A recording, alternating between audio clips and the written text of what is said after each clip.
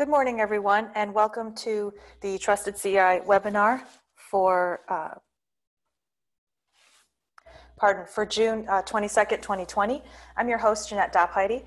Trusted CI is the NSF Cybersecurity Center of Excellence, and these webinars are part of its mission to deliver high-quality, actionable guidance regarding cybersecurity to the NSF community. More information about Trusted CI can be found at trustedci.org. Today's topic is, how worried should I be? The worst question we keep asking about research cybersecurity, with Susan Sons. Susan is the Deputy Director of ResearchSOC and the Chief Security Analyst at Indiana University's Center of Applied Cybersecurity Research. Before we begin, I have a few things to note. First, this presentation is being recorded. Second, participants are welcome to ask questions during the session using the chat box. I'll be monitoring that so I can ask questions while Susan is presenting. So go ahead and click the chat icon to pull up the window and type in your question there. And we also are planning on taking questions at the end of the presentation as well. And with that, I will hand things over to Susan. Susan, welcome. Hi, thank you, Jeanette. So I'm going to jump into some slides here. Can everybody see that all right? Yep, I can see it. Excellent. So I ended up titling this, How Worried Should I Be? Because that is a question that I am asked a lot. When we talk about threat intelligence, people say, well, how worried should I be? And the answer is always, don't be worried. And the answer is like that when things are fine and when things are terrible, because, sorry, you guys know us, I'll get back to this in a minute. But when we worry, there are plenty of things to worry about, but what we get is we get stressed out. We spread our resources between stress and between the things we can actually do to improve our security. And we struggle with stakeholder management because they get a lot of worry, but they don't feel secure that we have a strategy. And worrying doesn't actually make things more secure. So a quick introduction for those of you not familiar with ResearchSOC.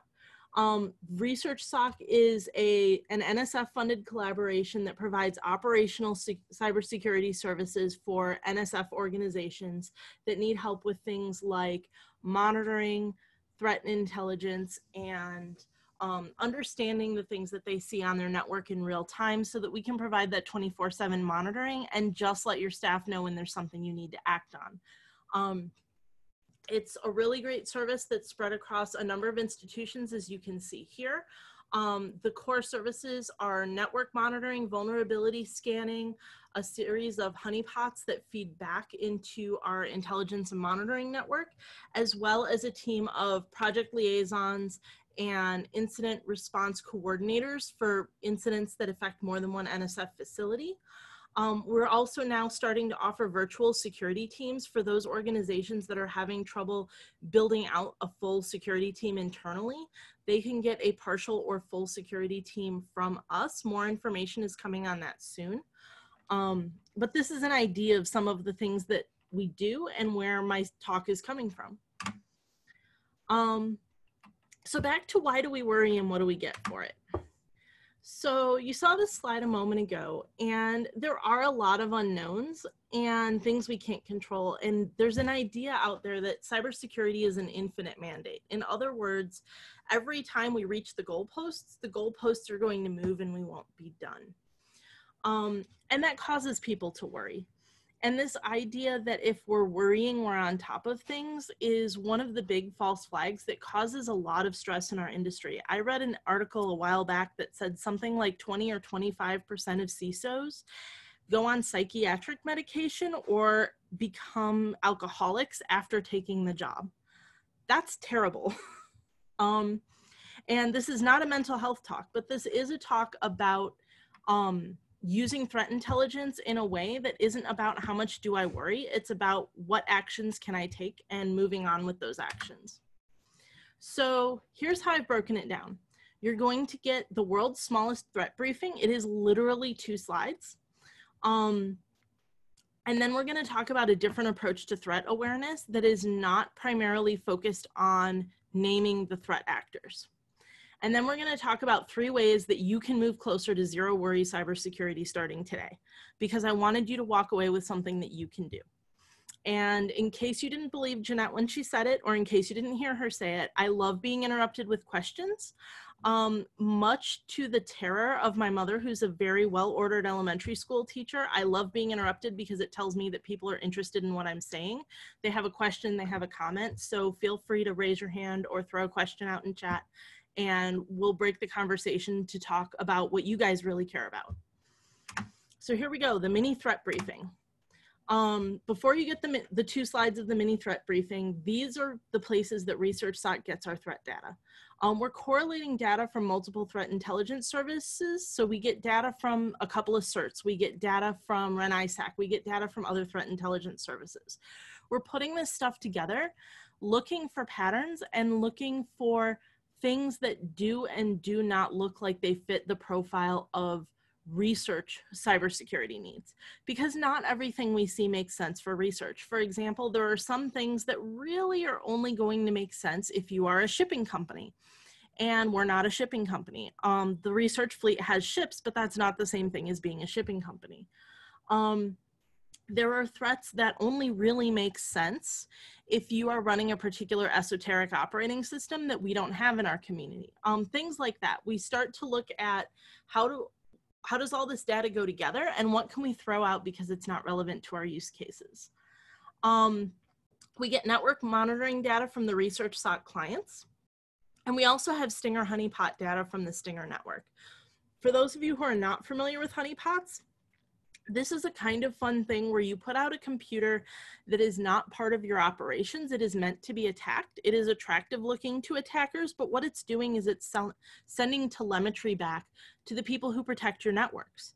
So if someone connects to that box, because the box doesn't have a real job, you know they're an attacker. And now you know, first of all, that there's an attacker in your network. Second, you know what kind of things they're looking for and exploiting. And third, you can get an idea of what they're doing, and you can decide whether to move in right away and shut them down, or to let them play with the honeypot a little while and gather data on them. These are our primary ways that we get data. And this is where my very, very tiny mini threat briefing is coming from. And in a minute, when I get into how I want you to start thinking about threat briefings, you'll understand why I made this so tiny to start out with. Okay, so slide number 1, the top 3 points of entry. The places where the bad guys get into your stuff: compromised credentials, old unpatched vulnerabilities, and misconfiguration. I wish that this were new and exciting information, but it is the same song that cybersecurity has been singing to you for a decade or more, because so much of our world has not changed their behavior yet. We're seeing these things over and over. Some of these are getting better, but none of them are good enough that the majority of attackers have had to move to more sophisticated methods of entry, because there's enough of the easy stuff here. Why would I climb in a window when I can walk in through the door? It's kind of the same idea. We've all seen these before, and so have all the attackers, and they keep appearing. So slide number 2 of the world's shortest threat briefing. These are the top 3 escalation aids. So great, somebody got in. Getting in isn't the whole case here. So what helps people who've gotten into your network or gotten into a system get into something bigger? How do they find the crown jewels? The big one is long lifetimes. We're not seeing enough comprehensive monitoring and detection, so attackers get to wander around, take their time, leave a callback script, monitor your stuff. They get to take a lot of time to plan how a small entry point, a foothold, is going to turn into a wider attack and give themselves ways back in if you destroy that foothold. The fact that so many attacks don't get detected for months and months gives them an incredibly long time to do internal reconnaissance on your network. Number 2 is broken architecture. This is really basic stuff. Failures of compartmentation, minimization, and fault tolerance. Those of you who are familiar with the information security practice principles, These are 3 of the 7 principles that I consider the architecture principles, but we see it frequently. We see a lack of fault tolerance. We see organizations that have sort of put a secure border around their organization, but they have no protection inside for stuff that's penetrated the border. We also see organizations that haven't separated less secure or less critical systems from more critical systems. So people break into the easy stuff and then they can move to the more sensitive stuff. We see organizations that have a lot of connection methods, a lot of credentials, and a lot of systems and stuff they just don't need. So they have these huge, huge attack surfaces that are very difficult to protect, where if they'd planned the architecture better to tighten it up, they'd have had a lot less to protect. And the other one is poor credential management. We still see this sloppy stuff with all the admins having one password, no multi-factor, no key-based auth. And once somebody gets in and they're your admin, as far as your network knows, they're your admin. The network can't look at a guy and say, oh, well, he has the password, but that really doesn't look like Joe. Hey, Susan, we've got a question real quick. Go Sorry. for it. Going back to point 1, what is a callback script? Is that a backdoor?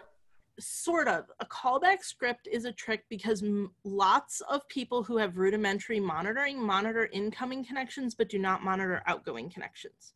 So a smart attacker will make an incoming connection when they have to make that first attack, but it will be brief and you won't notice it because they'll leave a script that will then make outgoing connections to a machine that they control.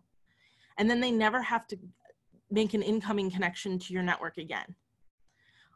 It's a way to mask traffic because while something like ResearchSOC is very comprehensive and can monitor incoming and outgoing traffic, a lot of organizations that are less mature will only monitor incoming traffic. So once you have that callback script in place, your connections are invisible. And it's sad because we know how to fix it. We just don't always fix it. Great, thank you.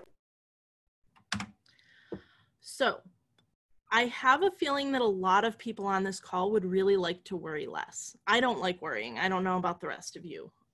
We might have some Olympic champion worriers out there who are really into it. I'm not a big worrier, or at least I try not to be because worrying sucks.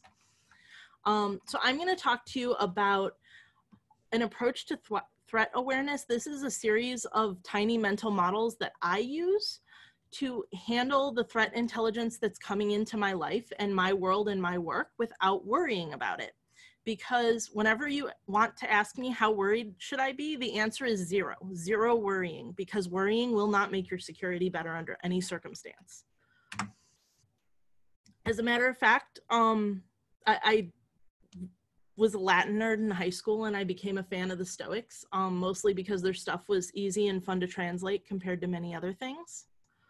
I'm going to talk a lot about identifying and separating those things that you can't control versus those things you can control. And this is not a new idea. I'm not at all confident that Epictetus was the first one to have it, but he wrote it down in discourses and has been quoted several centuries, actually a couple millennia later. He's doing pretty good. We've got a question here. Go for it. How much detection of threats is due to few evidences versus many evidences pulled together? Is the accuracy and comprehensiveness a reason for long delay to report incidents? I'm trying to understand whether accuracy and comprehensiveness are part of the sources of worry. Okay, so I think it's a little of both, and I'm going to, so one of the problems with accuracy is a lot of organizations don't know what their traffic or their configuration should look like. So even when their monitoring is fairly comprehensive, it's easy to blow a lot of things off because you're not sure how wrong they look. And the lack of comprehensiveness is a really big thing that I'm seeing in research. There are a lot of organizations who have no centralized logging. There are a lot of organizations that have no comprehensive network monitoring. There are a lot of organizations that don't have a central repository of what their machine configurations are supposed to look like and don't have change controls. So what happens is, if I'm coming in, let's say that I'm your internal incident responder, and somebody said, hey, I saw a weird blip from this machine. I can't tell if it's an attack or not. I can't look at that machine and tell if it's configured the way we left it. And so what can we do but wait and see? And that leads to this longevity of an attack and giving an attacker a long time to work. The more accurate information you have about your assets, and the more comprehensive your monitoring of those assets, the more you have an early warning system, and you can do things before that longevity piece comes to play in favor of your attacker. Does that help answer the question?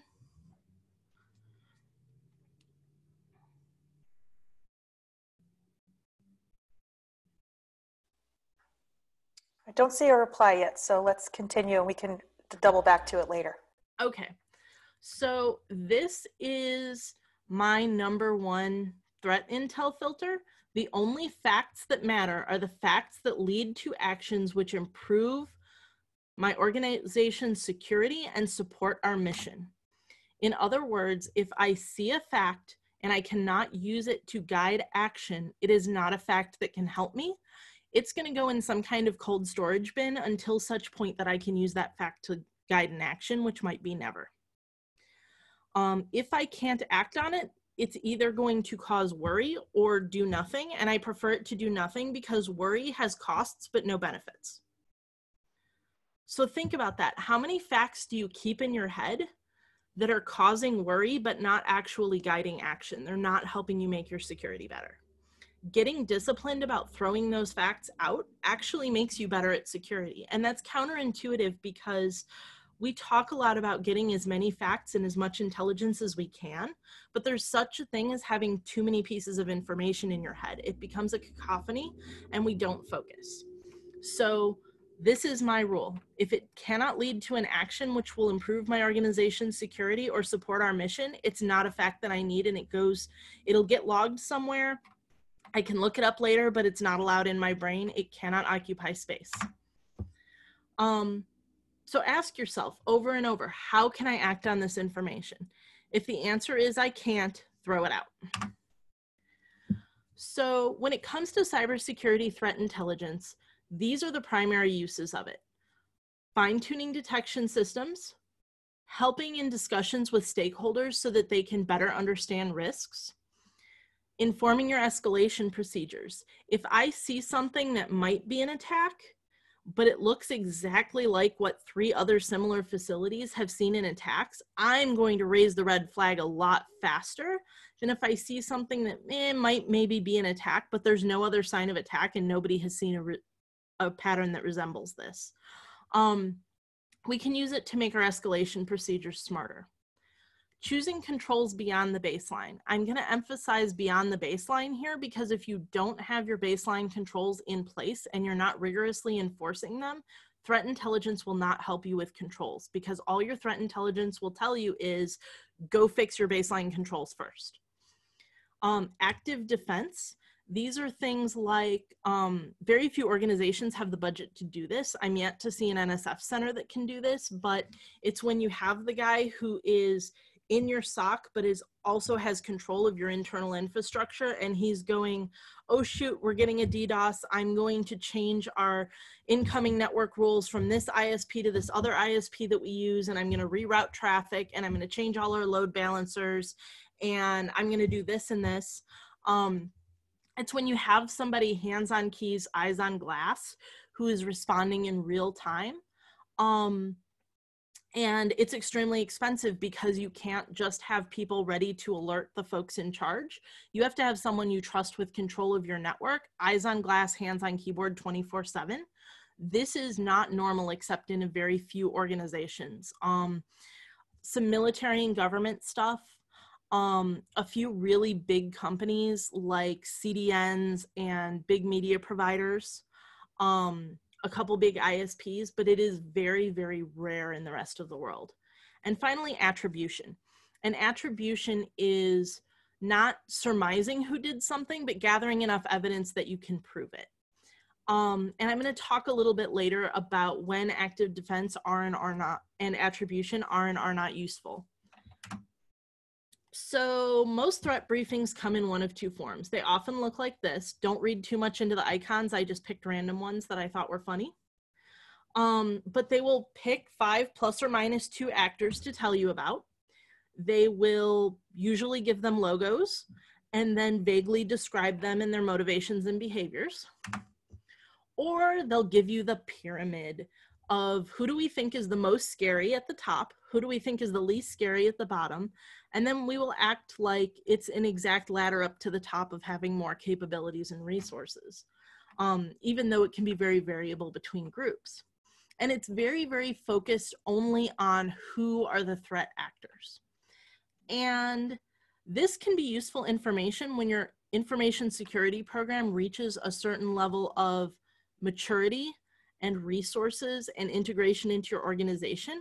But for most of us, especially in open research, we're just not there yet. So let's talk about what this type of threat briefing is good for. Actor intelligence helps us with those last 2 items only. It helps us with active defense and attribution. It doesn't help us do anything better with our detection systems. Doesn't help us a whole lot with our stakeholders other than freaking them out occasionally if we got a really good scary story from an authority figure. Doesn't really change our escalation procedures or suggest new controls. What it does is help us understand their psychology if we're trying to fight them in real time, and helps us attribute an attack to the correct actor. If you do not have the resources for active defense and attribution, if these are not your priorities, I'm going to advise you not to spend a bunch of time, energy, and room in your head on actor intelligence. It changes frequently. It is inaccurate often enough to be confusing if you're not accustomed to dealing with this kind of intelligence on a regular basis. And it's only useful for those 2 activities that I'm not sure your organization is engaging in. So before you spend a lot of time and energy on actor intelligence, you need to have a serious think about, are you going to engage in active defense? Are you going to engage in attribution? And if so, how big of a part of your cybersecurity are those activities compared to the others on my list? So let's talk about threat method intelligence. The mini briefing that I gave you in 2 slides was threat methods. I talked about how do people get in, and I talked about how do they escalate an attack. That was a very simplistic briefing. I gave you the top 3 of each that I'm seeing in the research community right now, but it's good for everything on this list. When you know the methods people use to get in, you can work on your filters and your alerts and get better at detecting those methods. It can help you focus discussions with stakeholders because it gives you an idea of what things are we trying to block and what controls do we really want to invest in. It can help you inform escalation procedures because the more you understand about how the bad guys behave, the more you know whether you've detected those behaviors. And when it comes to choosing controls beyond the baseline, the more you understand the methods of bad actors, the more you understand the value in different controls of disrupting those methods. It also helps you in active defense. If you want to disrupt somebody, you better know how they operate. And it can help you with attribution if you get to that point, because different threat actors tend to prefer slightly different methodology when you get to the high end of behavior after all the low-hanging fruit is gone. So method intelligence is great for everything, and it's very easy to use because the amount that it changes tends to be very low at the soft target end and very high at the hard target end. In other words, if you're still working on the basics in your cybersecurity program, the stuff you need to know about bad guy methods changes very rarely. When you have a very mature and active cybersecurity program that's doing top of the line everything, that's when this threat intelligence is going to evolve more quickly. But at that point, you have the resources and the rigor and the knowledge and discipline to deal with those changes. It sort of scales with where you are in the maturity ladder. It's one of the reasons that I like to encourage people to use this kind of intelligence a lot. The third kind of intelligence that I think about in my head is target intelligence. In other words, understanding the values and motivations that lead someone to target my organization and my assets. I'm going to talk about this one a little more at length because I think that our community hears about it less, and I want you to understand this mental model and how to use it to your advantage. Target intelligence is the ultimate home court advantage. And the reason it is when I say target, I mean your assets. I mean the thing the bad guy is targeting. And who should know your assets better than you? Nobody. We all struggle with discovering our own assets, but the more that we do, we get this intelligence. You don't have to go out in the world and hang out with bad guys. You don't have to get intelligence agencies to talk to you. You don't have to get a clearance so the FBI will be happy. This intelligence is sitting right there on your network, and therefore is the most accessible intelligence to you at all times. It helps with all of these areas, just like method intelligence, and so it's a great thing to have, and it can help you make your security better. So, motivations for information security breaches come down to pride, money, and security. And when I talk about security, I'm not talking about information security, I'm talking about security of a person or thing. Frequently national security, but not only national security. These often overlap. Somebody might have more than one of these goals, but instead of figuring out who my threat actors are, I focus on how would somebody who wants money behave? How would somebody who's trying to take me down a notch or inflate their own ego behave? Those are my pride actors.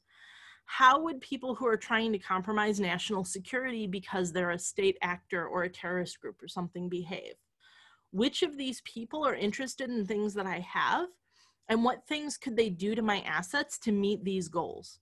And this is a really interesting way to think because it gives you information on your threat actors without having to go out and research intelligence about your threat actors or know when they change. Because the threat actor landscape will always be changing rapidly. However, your assets don't change that rapidly, and their value to other people doesn't usually change that rapidly. So let's talk about target attractions. What attracts a target and how do you disrupt that attraction?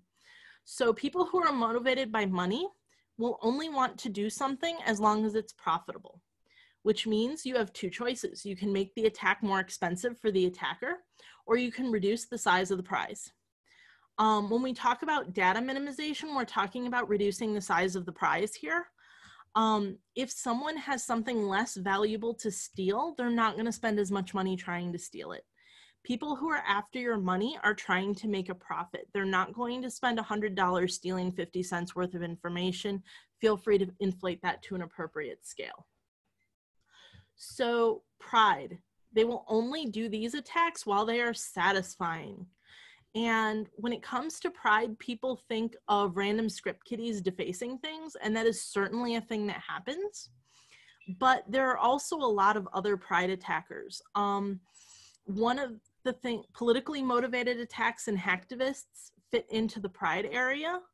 Another area is when we deal with stalkers and domestic violence. This is someone who has some emotional and identity thing going on, who's trying to satisfy it. This is pride, this is ego.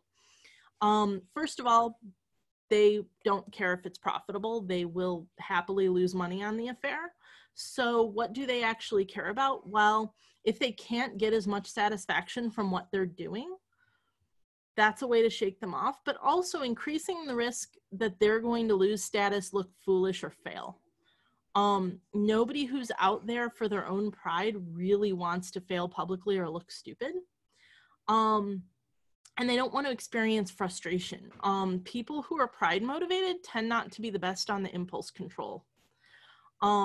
There are exceptions, especially when we get to hacktivist groups, because those people are less about personal pride and more about an issue or a mission or a feeling of being righteous. But in any case, disrupting pride is harder than disrupting money. So sometimes it's just having better defenses.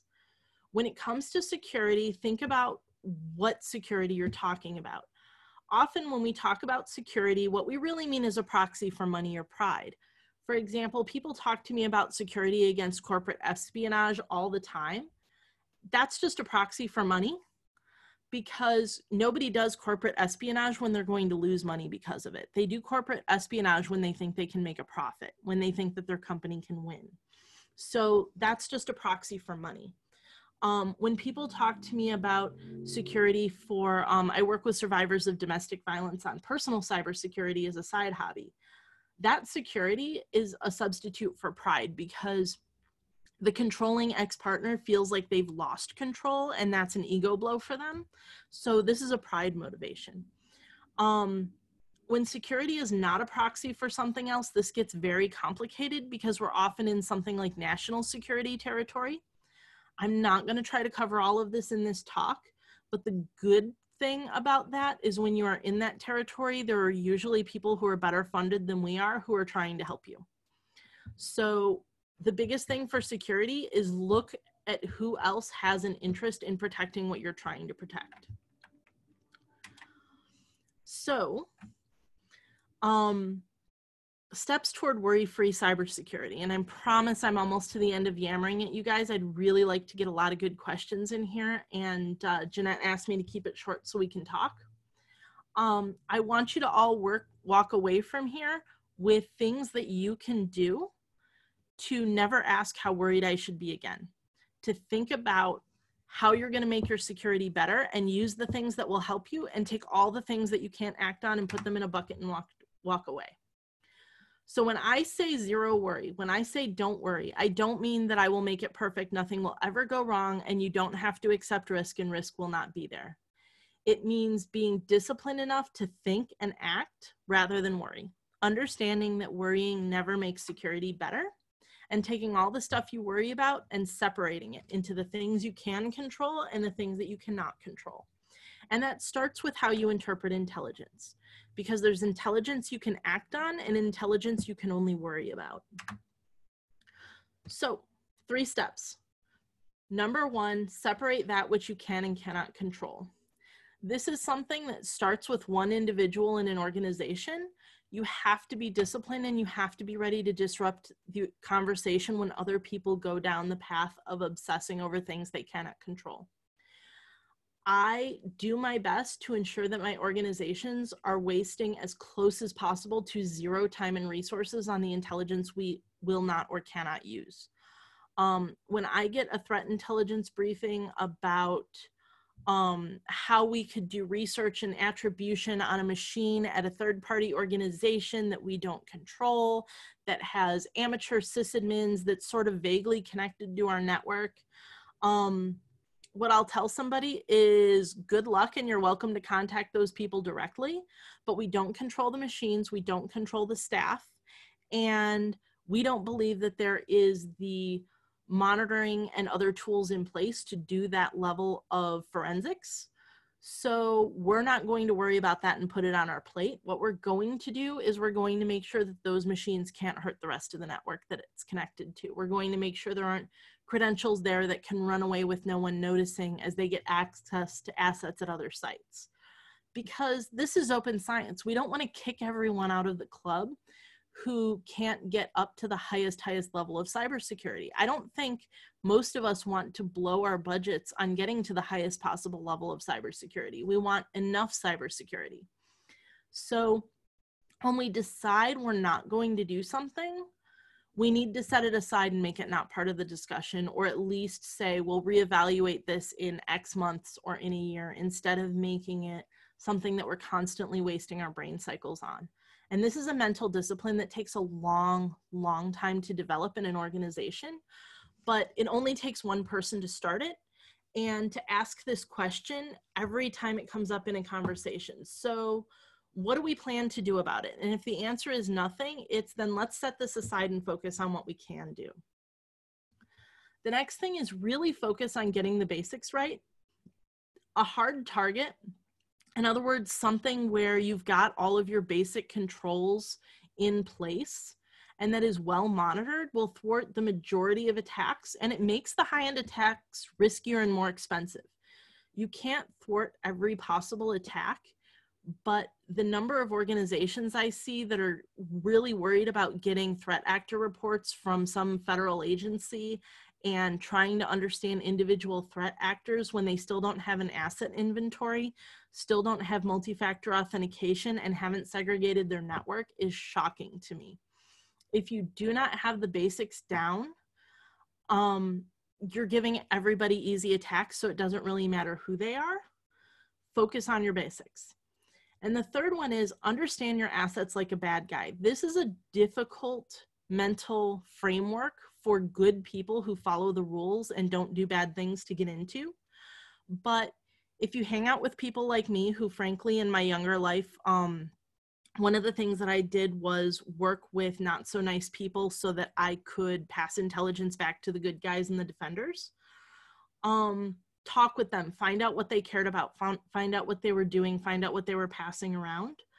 When you learn to think like that, you then know what has value and why. You learn the methods that are used for exploit, and you get a lot further than trying to address the specific actors, because you need a top level of resources, a top level of maturity of your cybersecurity program, and constant vigilance to really make use of intelligence on individual threat actors and what they're doing. The rest of it is all about maturing your cybersecurity program, getting it in order so you can defend from everybody, because everybody takes advantage of the same low-hanging fruit and the same medium-hanging fruit. It's only at the top end where different threat actors behave very differently from one another. So that's it. Those are 3 things, and I'm happy to take questions. Jeanette, do we have any more questions to work with from here? Yep, we got another one that came in. This one is, to the extent that a threat reported by multiple institutions gives more credibility to the given threat, what can or should be done to provide or promote collaboration on threat reporting and communication infrastructure? So I'm going to first say something that isn't the answer to your question, and then I promise I'll answer your question directly. Before we get to all of this reporting and communication infrastructure, one thing that I would love to see more of is a culture change. Because let me tell you, I've hung out with the good guys and I've hung out with the bad guys. When the bad guys discover something new, a new exploit, a weakness in software that could be turned into an exploit, a new trick, what happens is a couple of guys who want to look really good to somebody or make a lot of money talk about it privately and then use it once or twice. And then within 24 to 48 hours at most, it has been turned into an easily reproducible piece of software and distributed to every bad guy on the planet as an easily recyclable script that you need next to no skill to use. That's how fast they operate. I have never seen the good guys share information that freely in my life. We have a culture of this idea that if we keep information close hold, we will be safer. And we are on a glacial scale compared to the bad guys. Helping turn around people with the power to change our information sharing policies around cybersecurity, helping acculturate them to a more open way of sharing what's going on, will give us a better advantage, because right now we're losing the communication game. Because when one organization on the good guys side, whether it's in industry, in research, anywhere, finds out that they have a problem, telling the rest of the defenders about that vulnerability can take months or sometimes years. On the bad guys side, it is 48 hours at the outside, maybe 72 if there's a lot of money to be made. We cannot compete when our timescales are that different. The bad guys have the advantage. So number one is I want to see a culture change, and it's going to take all of us slowly chipping away at these ideas to get that culture change. So collaboration and infrastructure. Trusted CI and ResearchSOC and RenISAC are 3 entities that have worked really hard to provide venues for this sort of communication for our community. Each one has advantages and disadvantages. ResearchSOC provides some information to all of the community, but some of our information is for our client network only. And that has been because with our client network, we're coordinating incident response among that group. so that they can act quickly together. And again, that culture problem, to get all of the leadership and stakeholders on board, that had to be a closed group, because if we publish all of that information publicly, we would have much less participation. Similarly, REN-ISAC acts as a closed group, but it's for higher education networks and some research entities. REN-ISAC has the advantage that it's very well established and includes a lot of big groups that have big cybersecurity departments, including the Big Ten schools and a lot of other big universities.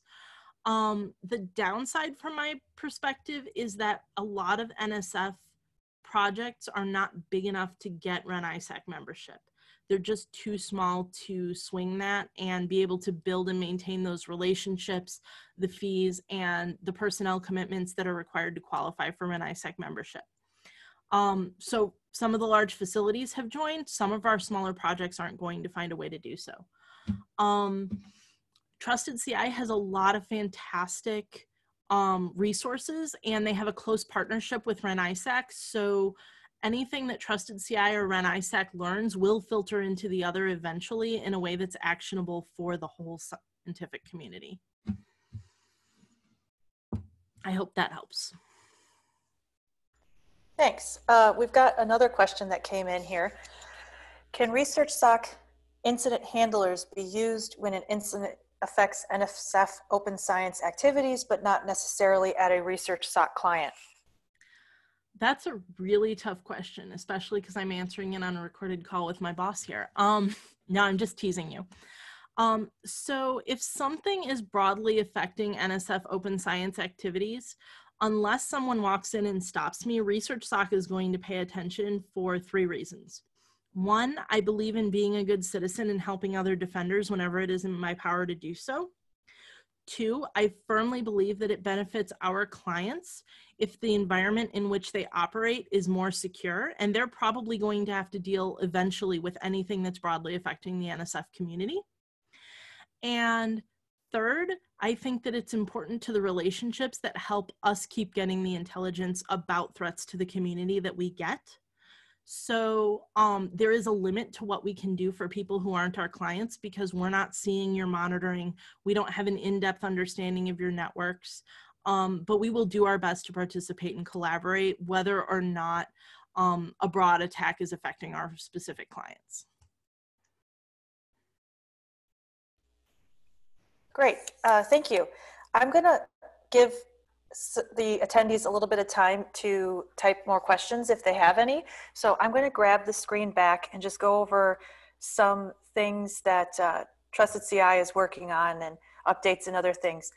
Here we go. Okay. First of all, thank you everyone for attending. Please take our survey. I'm going to throw the link here in the chat so that you can click on it. Please take this survey.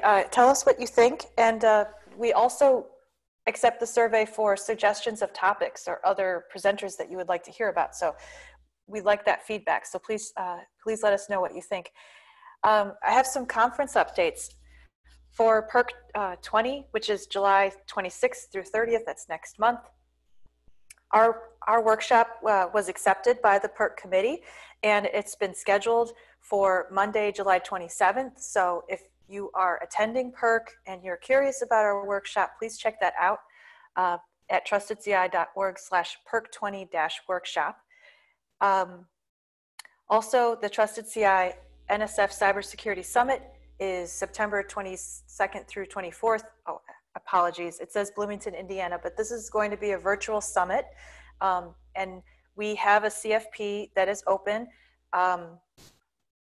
So if you go to trustedci.org/CFP-2020, you can read our CFP. We've got many options for different types of presentations. If you would like to submit a proposal, we are accepting those until Monday, June 29th.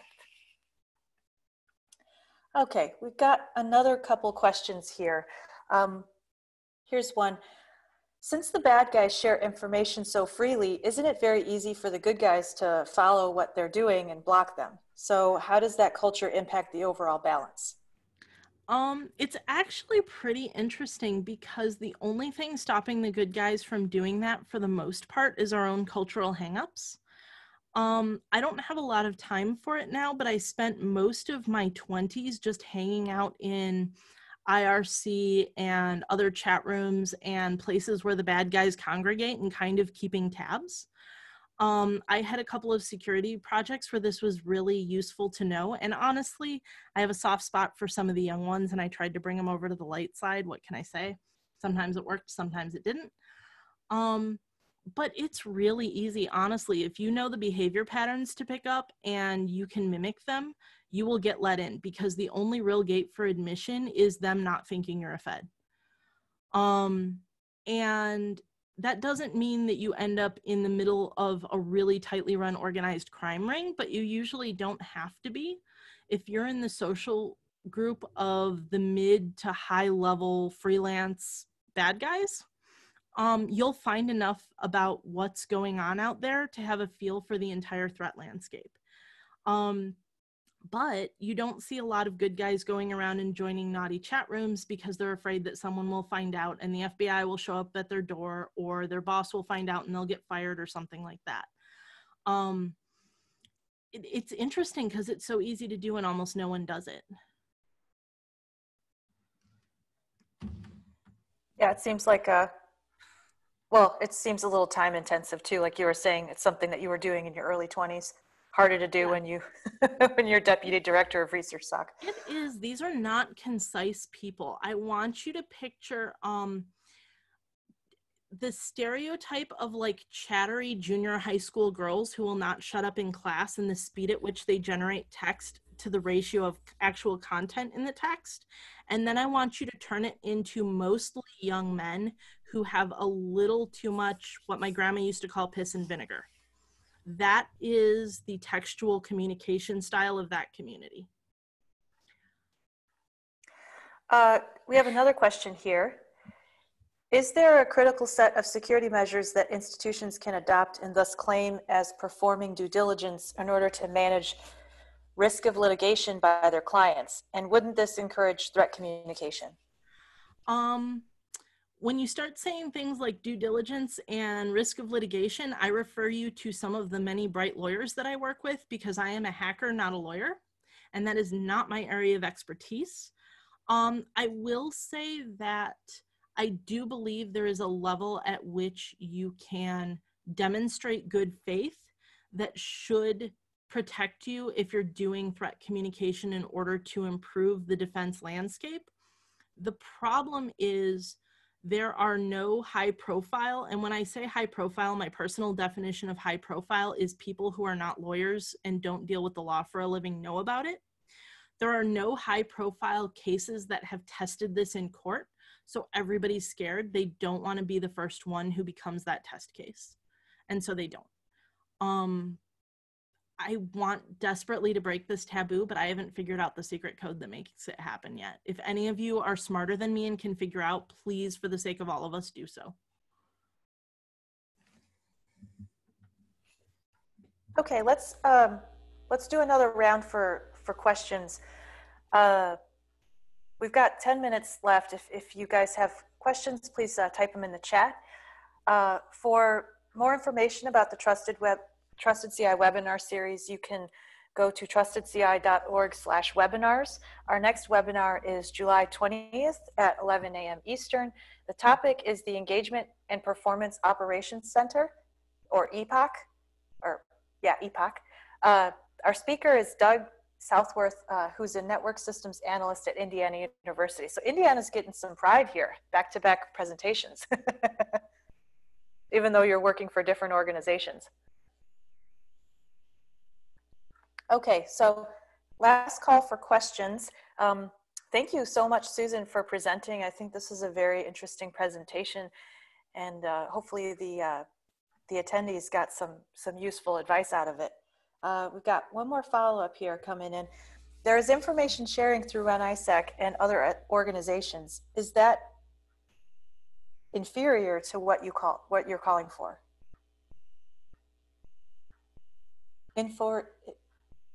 Apologies. I think this might be a typo. Sorry about that. I had already muted when you asked that. So I will say that it's an amazing quality of information. It isn't quite the breadth of sharing or the speed of sharing that I would like to see. For example, when you share information through REN-ISAC, that's limited to sharing with other REN-ISAC members, meaning that, for example, all of the small research projects are just completely left in the dark because they're not big enough to swing a REN-ISAC membership.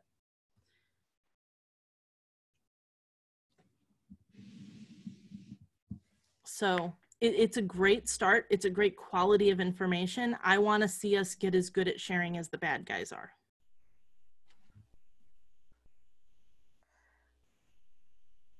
I've heard the EPIC folks pronounce it epic. Oh, thank you.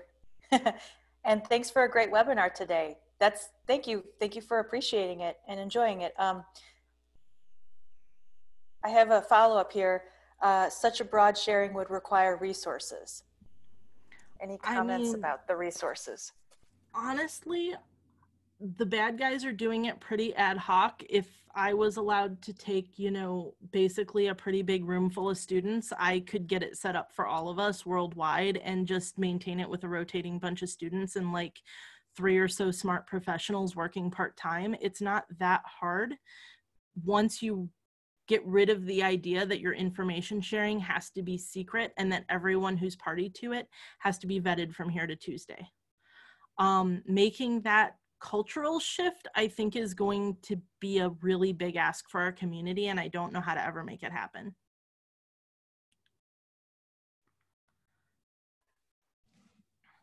I got another question here. If a defender finds a vulnerability that they don't think has been found by the quote unquote bad guys, is there a concern that by sharing such info, you are alerting the bad guys and making attacks more likely? That is definitely the concern that I hear from people, but I think that defenders really underestimate the degree of certainty that we should have that those things will be found eventually. And what happens when you don't share is that it remains a broadly applicable vulnerability that hurts a lot of people. Whereas if we share rapidly, we can fix rapidly before the bad guys can respond. Because again, once a vulnerability becomes public, one of the really good experiments we had was NTP Classic, the reference implementation for the network time protocol. The developer of that project at one period in time was sharing vulnerabilities privately with a sponsor list of some kind months before he was releasing patches or information on the vulnerability to the public. And he insisted that this was making his sponsor list more safe. But either because his distribution mechanism was compromised or because of how somebody on the recipient list was handling the information or because of his own poor information security practices, once you share something to a couple dozen people, it's just not a secret. Every release that he did was weaponized within 12 to 24 hours and became a widely spread, easy to apply, canned exploit. And it took forever to get him to pull back that practice. I don't know if he's stopped. He's told me that he's stopped. But it was terrifying because this quote unquote secret vulnerability that only the good guys know about was getting weaponized and used against all the people who were defenders, but not in the secret group of people who got communication.